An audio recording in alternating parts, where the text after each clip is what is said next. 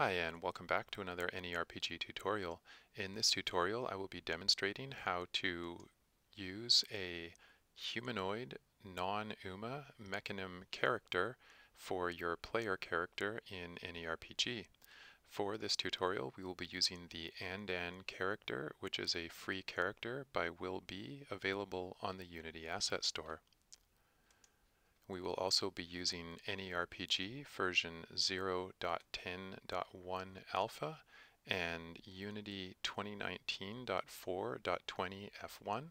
Both of these links can be found at anyrpg.org/downloads. Once you have created your Unity 3D project and imported the package, you'll need to restart Unity once in order to get rid of the error messages, and after restart you should see a screen that looks like the following. The first thing we're going to do is create a new folder in the project in order to store the unit profiles that you'll need in order to actually use the units. So I'm just going to call this Humanoid Character. Next, we'll want to actually add the unit profiles to this. So first thing we're going to do is create a resources folder.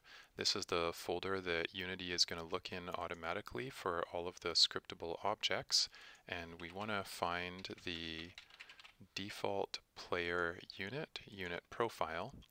And to make things simple, I'm just going to hit Control D to duplicate the entire unit profile folder. I'm going to pull that down into the resources folder. I'm just going to remove that one from the end of it. I'm going to delete the default UMA player unit out of that, and now I'm going to rename this to Humanoid Player Unit. We'll want to change the name up here to Humanoid, and everything else we can pretty much leave the same. We're going to open up the unit prefab props, and all you need to do to use any Humanoid Mecanim character that you want is to swap out the linked object in the model prefab. So let's go ahead and download the Andan character. I'm just going to hit open in Unity and it should pop into my package here. And after a second, then we should see the Andan character selected.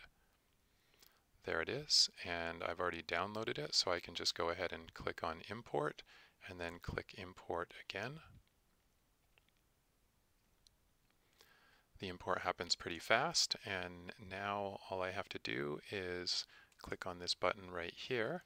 I'm going to type in Andan in the search box and choose the Andan prefab by double clicking on it. Now that we have our unit profile set up and the Andan prefab linked, I'm going to go into the core game to demonstrate how you make this player available on your screen. You can do this in your own game, but the wizards aren't available in this version yet, so it's just much quicker for me to show you how to do this with the core game. So we'll go into the core game scene. Then we'll click on the core game manager, open up the character creator profile names drop down, and where we have default player, I'm just going to replace that with humanoid player and then save the project and move my game screen over to this monitor here and make sure we have maximize on play, and then I can go ahead and click play.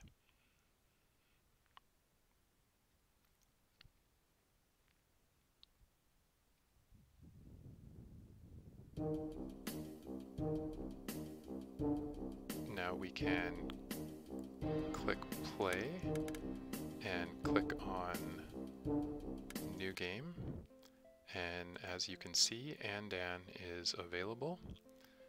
He's got the stick in his hand. We could remove that if we wanted. For now though, I'm just going to leave that in. We can go ahead and click on start game.